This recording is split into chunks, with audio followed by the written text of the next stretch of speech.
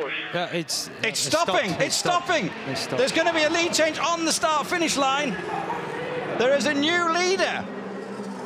3 minutes, 21 seconds to go, and as a new leader, the 5 car has stopped. They can't believe it. They're going crazy in the Porsche camp. Look at them. Oh my word! It is quite incredible. And yeah, they cannot believe it either. Oh man, unbelievable. This car was on pole on Wednesday night, and they weren't headed all day Thursday. They had a pretty dismal start in the rain, and they've had problems, they've had issues, but they have kept going.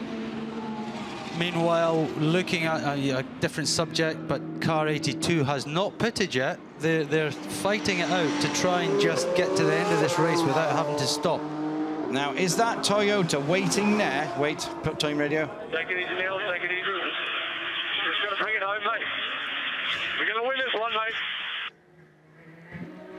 Just bring it home.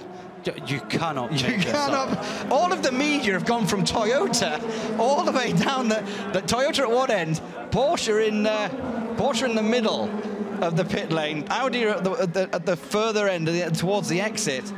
And you know, at this rate, what do you do? At this rate, if he's got it going again, I wonder whether he was going to try and finish the lap, so it needs to be classified because he still will be on the podium. He'll be second at the minute. If he can, depends. I mean, maybe Sarrazin will come, but yeah, if he can. Because he's got it, he's obviously done a recycle.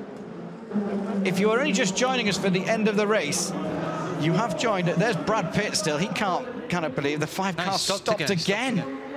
And he's actually passed where the checkered flag would be hung out.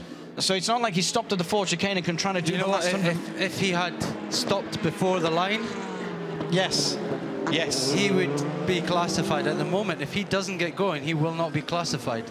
The number 2 Porsche has got behind it, nearly alongside it, the P2 leader and potential victor, which is the 36 Signatech car. Oh my word, is that the Ford as well? Absolutely cruising now. Well, he's got 55 seconds to go. He doesn't need to worry about it. There is the leaderboard, and it wasn't like that. That's interesting. This Ford is going past. I don't know which one. It's probably not the Muller car. No. They cannot believe it, and I can't.